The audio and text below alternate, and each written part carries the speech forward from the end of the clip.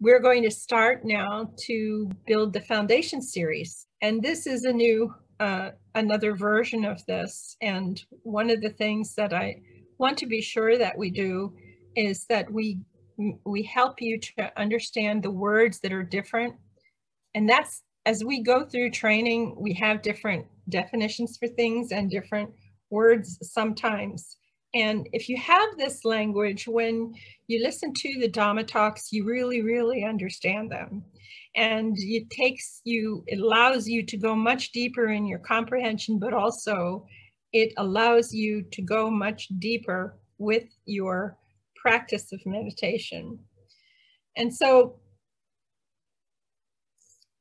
we go back to the beginning and look at Siddhartha and say Siddhartha Gautama was actually attempting to do a precise thing that the ascetics were all attempting to do. They were attempting to open the mind, and they were attempting to get to a supernormal mind from a normal mind up to a supernormal mind. There's, I don't know if you know Dr. Punaji or you've heard of Dr. Punaji, but Bhante Punaji, he was teaching 3 different types of mind: an abnormal mind, a normal mind, and a supernormal mind. And we pretty much agree with that what's happening in this process, if we're training you properly and you're following instructions very closely. This is the trick to this whole thing. You know, if you're mixing it up with what you know before, it won't work and you'll get disappointed. And after going through thousands of students over the years, watching very closely, the ones that really make progress quickly, clearly, and with full comprehension are those people who follow precisely what the instructions are. So where are the instructions coming from? That's one thing people always want to ask, is where are our instructions coming from? They're coming from directly in the texts. And it's relying on the text as the primary source, meaning the Pali Canon. And the secondary source could be any of the commentaries, any of them, not just Visuddhimagga, but anything. The Vimudimagga, the Kantatikas that come for each one of the books, you know, like the Majjhima Nikaya, Samyutta Nikaya, the Digha Nikaya, and Guttara Nikaya, they all have, after they were put together and everything, then there were tikas, and the tika means a re-examination of what was said again. That's sort of what the tika means. And you can find these and you work with those to also verify what was said in the instructions, especially. Now, you know, over the years, I've thought a lot about this, and some of the things that we say are hard to find, you know, and if you were a teacher, look at what happened to the Buddha. When Siddhartha becomes awakened, he makes a decision after a little bit of thinking about this. He ends up making the decision he is going to teach. Teach what? What is he going to teach? So you wonder, what is he going to do with this? Now that he woke up, what is he going to teach and go out and teach other people? And it makes perfect sense. He spent 6 years or more, you know, attempting to get through all the way and see this opening happen. He experiences it and he makes a decision. He's going to teach others how to do that. So when we look at him from our school, we say he only had one job. His whole life, he only had one job once he's awakened. He's a master meditation teacher, the master of masters meditation teacher. And it's very profound because that's what he's made a decision to do. He's not going to be a prince. He's not going to be an archer. He was super, you know, at all of that. And he's not going to be a statesman. But in teaching the meditation he decides to teach, he turns out to also be known as the master peacemaker. These two things that are happening are extraordinary. So not reading the suttas, you're kind of cheating yourself, because you don't get to see the stories that happen along the way in the suttas, where he settles disputes between villages, between families, between parents and children, and between different kingdoms. And how does he do that? When you really get going with what we're showing you, and you use it to examine what could he have done to solve that problem, you begin to understand he was a master meditation teacher, but he was also a master peacemaker, and he used his meditations training in order to settle these disputes and do reconciliation, peace reconciliation. So this is one of the things that will be covered in this series. We will get to a section on just the Four Noble Truths and look at how it was that he used it, how it was he used those. The very first thing he did with those was he used them as a map for his individual meditation practice. So they became his methodology for practicing meditation. So what do I mean? Okay, I'll take you to that just first and look at this. And as I said, this one is a test today, and we're going to, maybe change it around, but we're going to see how far we can go with this one and see if we're going in the right direction. And I want to have plenty of time for you to also ask questions in this. Okay. So with the Four Noble Truths, just very quickly, we're going to do it. We don't want to change what they were originally. This is the big thing nowadays. There's lots of books that are out there being written where they change the truths. And when they change them, nobody comes anymore. It's pretty easy to understand. I'll show you how that worked. But the Four Truths, there is suffering. That's the statement. There is suffering. Now I want to point out, this is an open-ended statement. This sentence is open-ended. It's like an invitation. Come find out what suffering actually is. That's where that went. Okay. Second one was, there is a cause of suffering. There is a cause of suffering. No further than that. So that's also an invitation. Come and figure out what is the cause of it. This is like a no-brainer. If you broke your bike and you were stuck on the mountain, if you understand how the bicycle works, you can fix it. You can put the chain back on if you understand that. You can fix the tire if you understand that. You can change the tire. If you don't understand how something works, doesn't it make sense? It's going to be very, very difficult to fix it or change it. And this is true. Remember, that's a true thing throughout this whole adventure. And that's why it's so important to understand the pieces in the beginning, so they're not like pieces all over the place. That's what someone said to me, but how can you want to study Buddhism? There's pieces all over the place, complex pieces. But what if these are a jigsaw puzzle that can be put together still? What if there's a set of pieces that are key in putting it together so that you can see the whole picture? And in this case, you're talking about, does this meditation work or does it not work? And the Buddha defined what that meant too along the way. Okay, so first you had, there is suffering. The second one, there is a cause of suffering. The third one, there is a cessation of suffering. So this is initially, when you look at this, anybody, not even a Buddhist, can see, yep, I suffer in life. Oh yeah, there's a cause. And then, have you ever had an experience where you're not suffering in your life?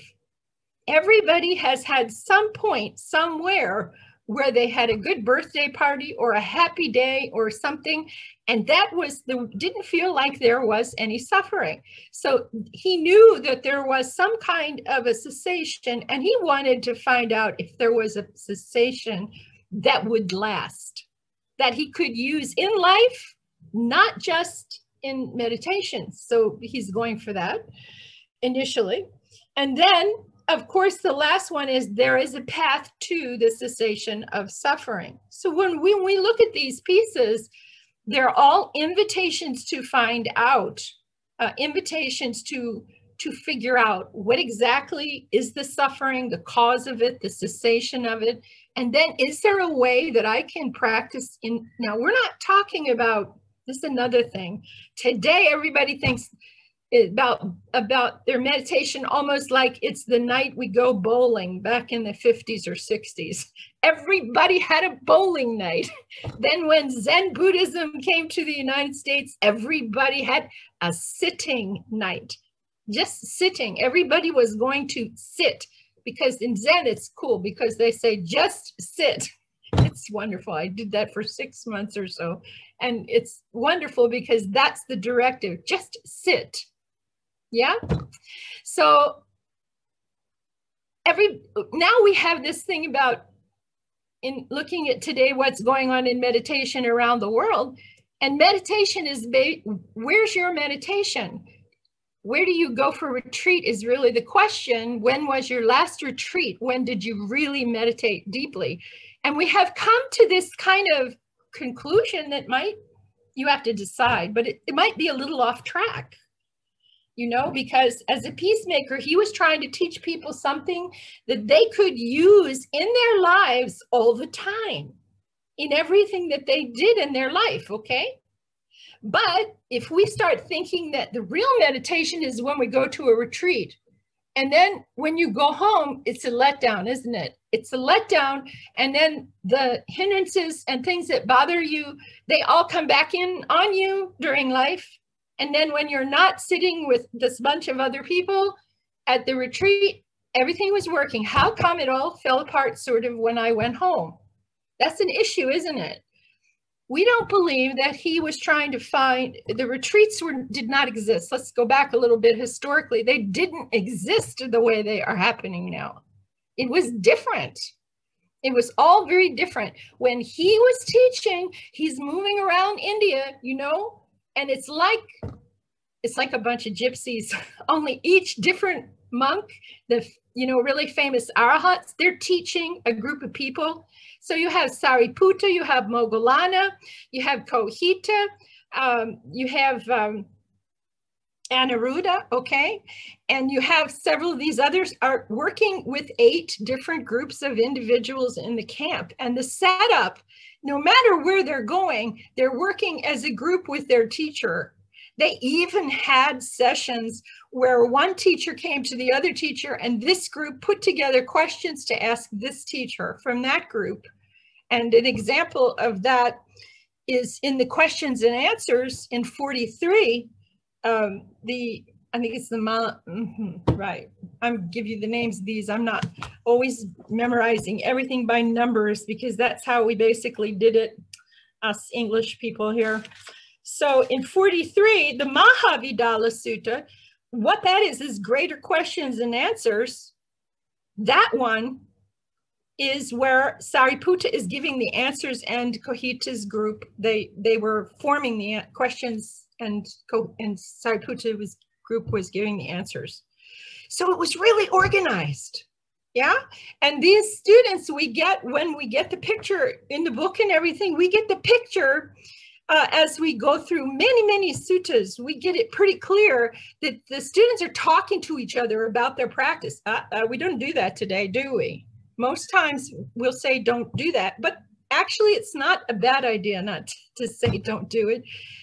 Because you can't find groups of people like you could back then, where all the Sotapannas can sit here and talk, and then the Sotapannas with fruition, and the Sakadagamis with fruition, and so forth, all the way up to Arahat and fruition. Those groups are the 8 groups that were in the camps. I'm fascinated with the structure of how this thing worked, you know, how the meditation school was set up.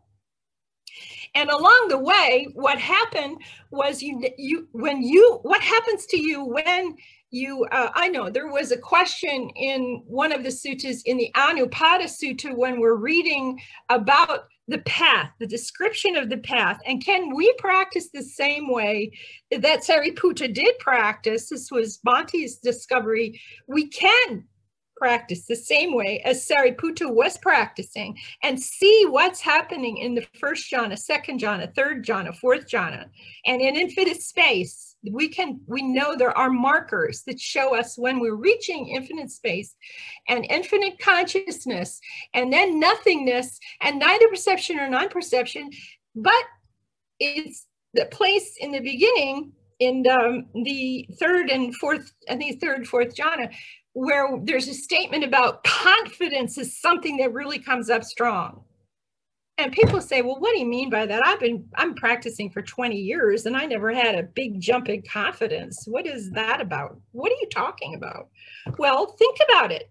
All these students, you know, are going down the path for the first time, and they were doing the same thing in groups. If I'm in the first jhana, I'm going to talk to somebody else who's in the first jhana and see whether this is happening to them too when they give their description. It was like steps of support groups going from first jhana, second jhana, third jhana, fourth jhana, infinite space, infinite consciousness, nothingness, and neither perception or non-perception. But over time, these things became so obscure, and nobody wants to talk about these.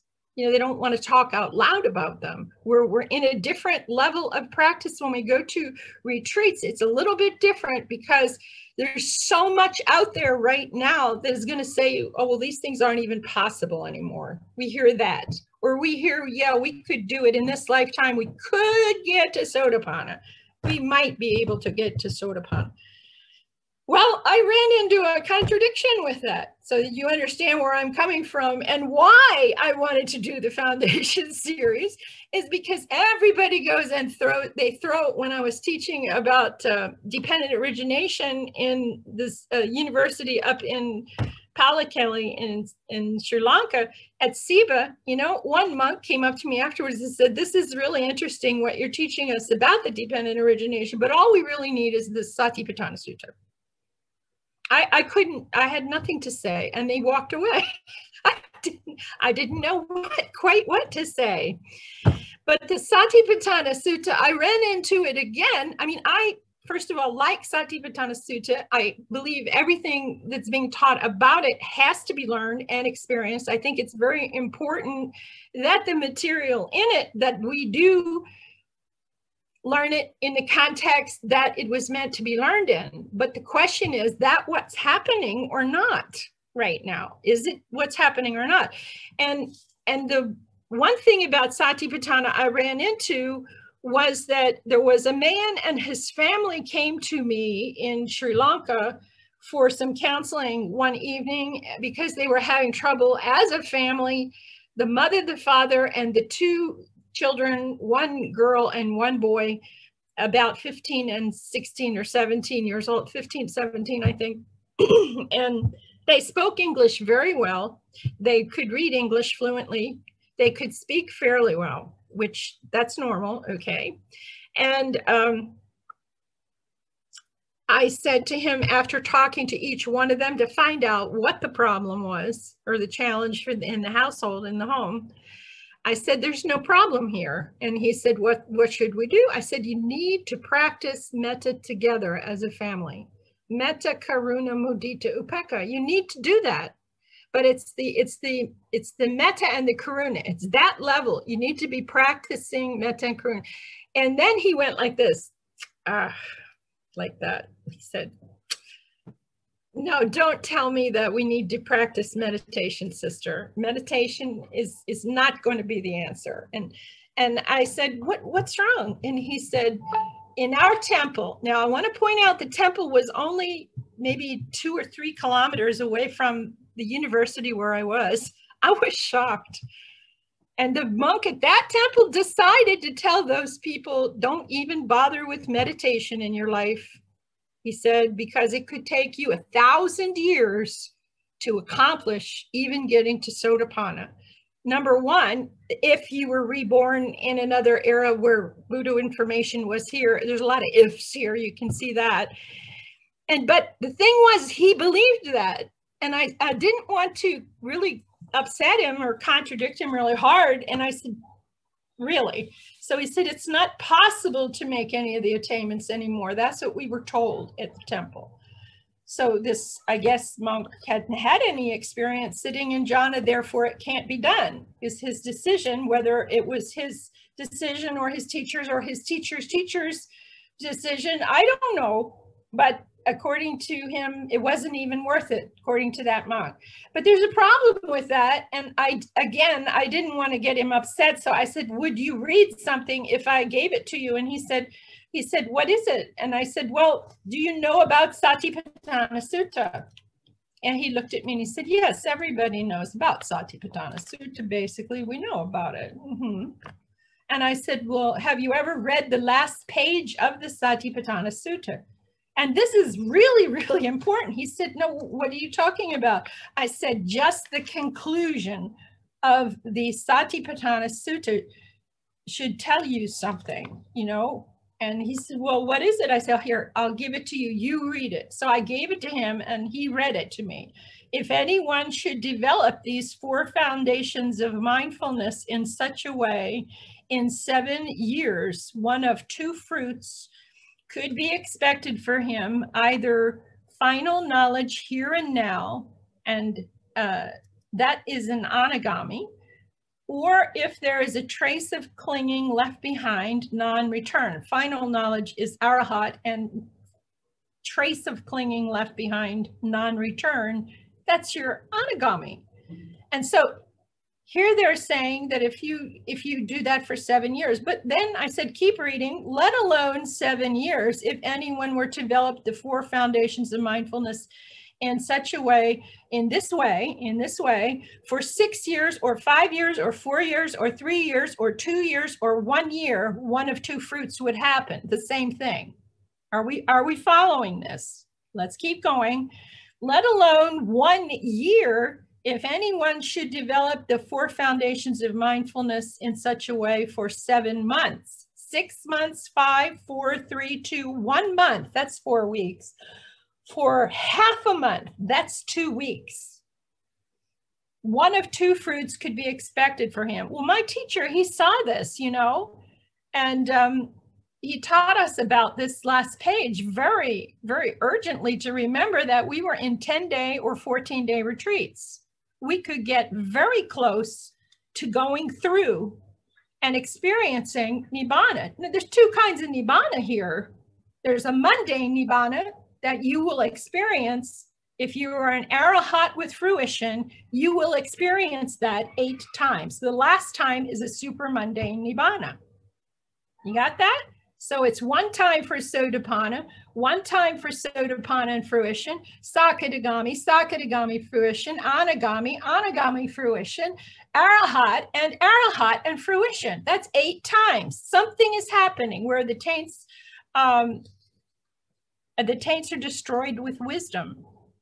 That's the statement. It's the